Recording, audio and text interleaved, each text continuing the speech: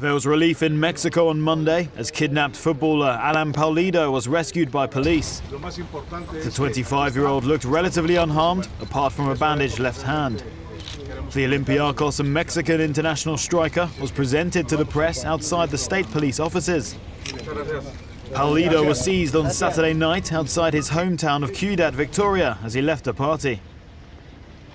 Mexico's state forces said in a statement early on Monday that the rescue occurred shortly before midnight at local time. Authorities are yet to give details of the rescue operation.